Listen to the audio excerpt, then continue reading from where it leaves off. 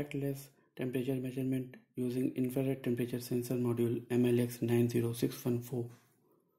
Objective of this video is to measure ambient temperature and object temperature both in degrees centigrade and Fahrenheit. We will be using infrared temperature module along with Arduino and LCD display. When we bring heated object in front of module, the object temperature changes in the LCD display. Infrared temperature module is based on a phenomena called black body radiation. Anything above absolute zero temperature has molecules inside of it moving around. Higher the temperature, faster the molecules move. These moving molecules emit infrared radiation. As the object gets hotter, they emit more radiation. Infrared module detects and measures this radiation.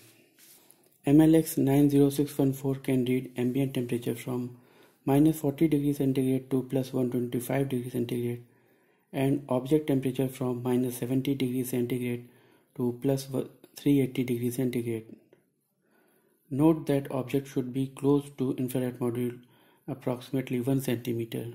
Connecting LCD sensor module with I2C communication of Arduino is very easy.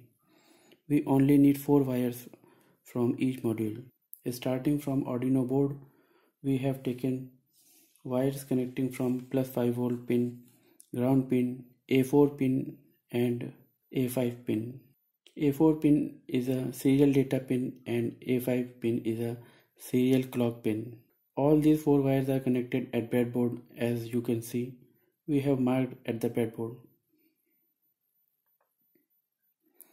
Similarly, we are using LCD with I2C communication shield fixed at the back side of LCD.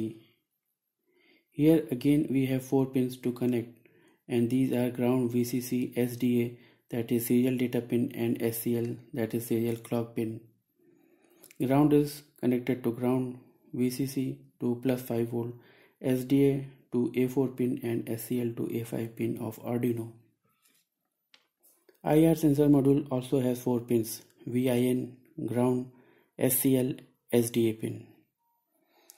VIN to +5V, ground to ground, SCL is serial clock pin and is connected to A5 pin, and SDA is connected to A4 pin. Now we will understand the Arduino code. First, we need to download 2 libraries. One is Liquid Crystal I2C library and other is Adafruit MLX90614 library. After you have downloaded and added in your software, then you can start coding. At the top, we have included wire.h header file, then Liquid Crystal I2C.h header file, and then Adafruit MLX90614.h header file. Then we have created MLX object for using functions of MLX module. Next we have created LCD object for using LCD display functions.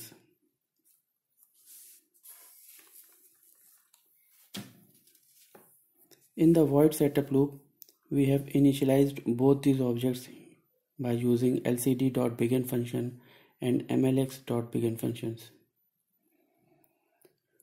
In the loop section, lcd.setCursor is used to place the cursor to the column 1 and row 0.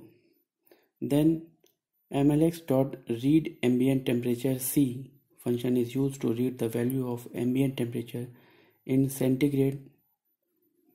lcd.print function displays the read value. To read ambient temperature in Fahrenheit, we have to use mlx.readAmbientTemperature F function. Similarly, setCursor 1,1 is used to place the cursor to column 1 and row 1. And then mlx.readObjectTemperature C function is used to read the object temperature in centigrade. To read the object temperature in Fahrenheit, we need to use the function mlx.readObjectTempF function. Lastly, a delay of 1 second is used to read the value again and print. This was our final result. First line reads ambient temperature and second line reads object temperature. Thank you.